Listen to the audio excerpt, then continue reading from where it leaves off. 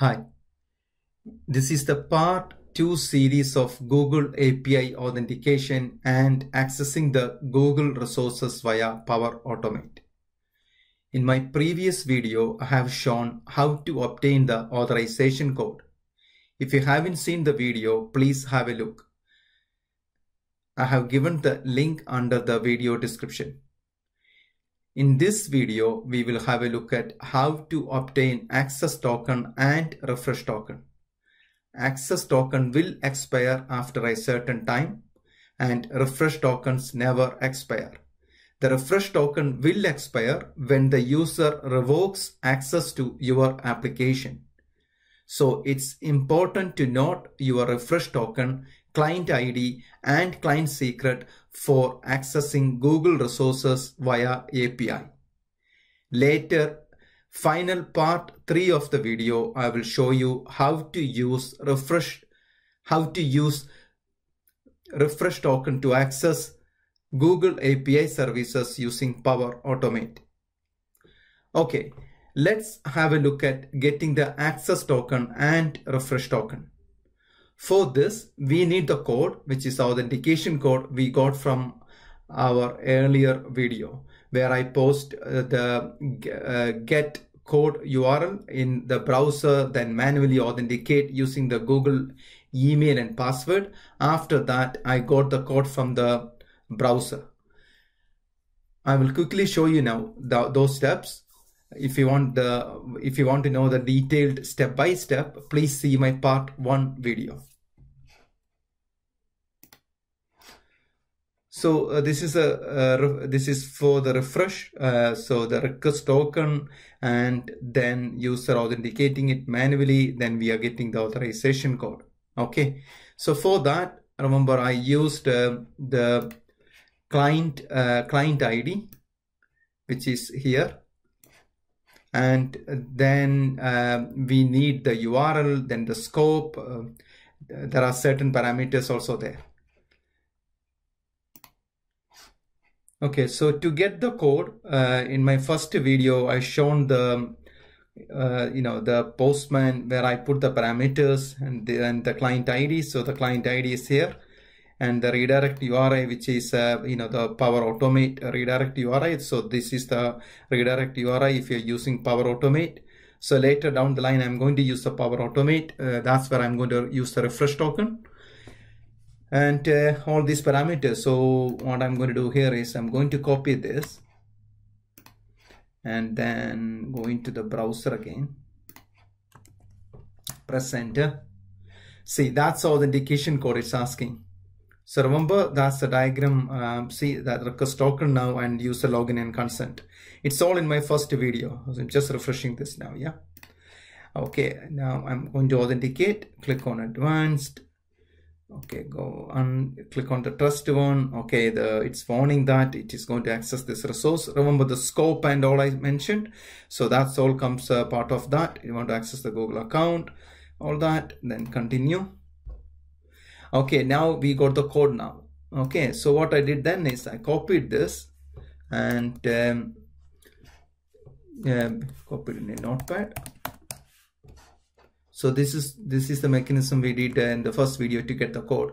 So here code equals / this. Also one thing, a very important thing is if you see for percentage 2f, change that to /. Okay, otherwise it won't work because it's a HTTP encoded URL that is. Okay, so that's the code we need to use. And so we got the code,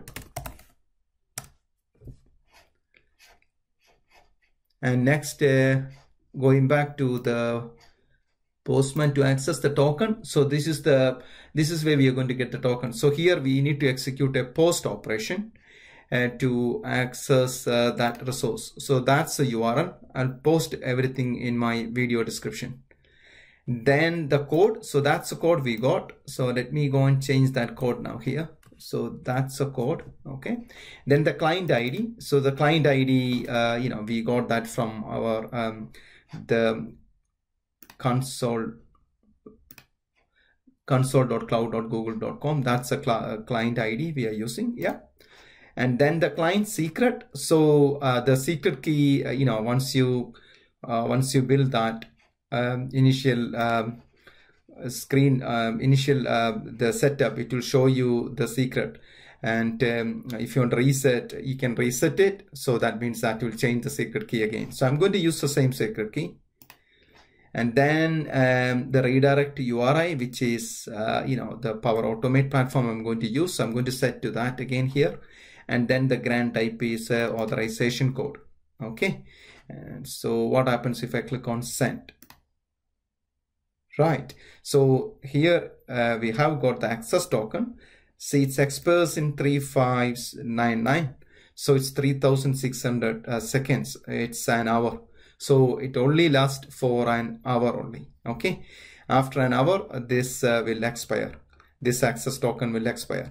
And remember, I mentioned earlier, we need to use the refresh token to get the new token always. Okay, that's the mechanism we need to use. So using this, we can access the Google resources. But my preference is I'm going to always use my refresh token. Yeah, in Power Automate. Using the refresh token, then the client ID and the client secret. So what we got now here is, let's go back here and copy everything here.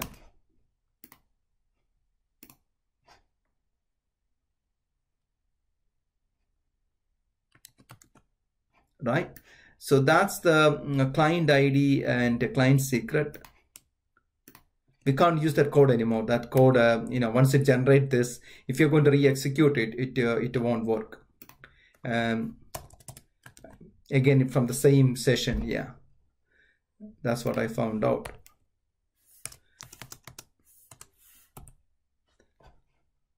Okay. So client ID, client secret, then I need this info as well here. Not all of them, but some of the info I need. Okay, so the key info what we need for the next stage here is, we need the client ID, we got this client secret, the access token, we can use it, but I'm not really interested in that now. I'm interested in the refresh token here. So I'm going to copy this refresh token as well here. Okay, so to access the Google resource, mainly you need these three elements now: client ID, client secret, and refresh token. Store this in a secured place, and then you can use this in Power Automate to access the resource. That is my part 3 video series. So there is one important thing you need to remember here is, the refresh token is the key to use after the initial access token is expired. So that's the key thing you need to remember here. So if I execute again here, watch, this time is going to get changed. Oh no, I got the invalid grant. Because that's what I mentioned. So if I execute again this code, I can't use this for some reason. I need to generate a new code again. So that doesn't matter. I got all the main elements I want for the next stage.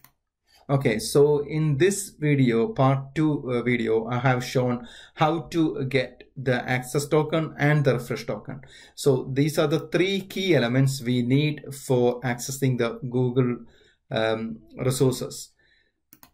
I have found some other articles which people asking here, like if there is any way without a browser prompt, can you use it? So the first stage, I copied that in the browser and getting the code. So it's trying to, can you automate that process? So there is some good answer here in Stack Overflow regarding that.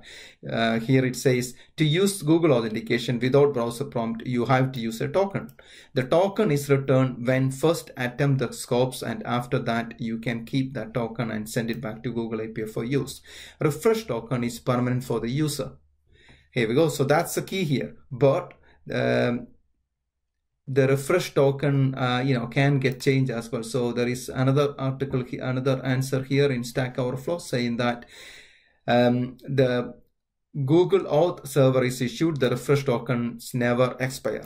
That's the whole point of the refresh tokens. The refresh token will expire when the user revokes access to your application. So instead of using a long-lasting token, typically good for a year, the server can issue a short-lived access token.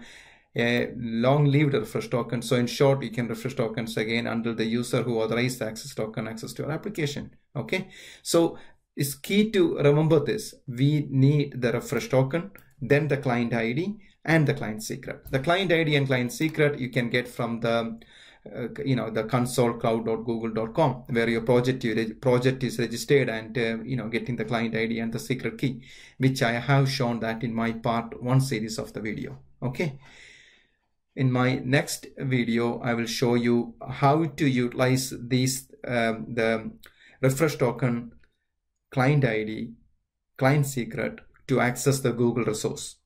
Thank you for watching.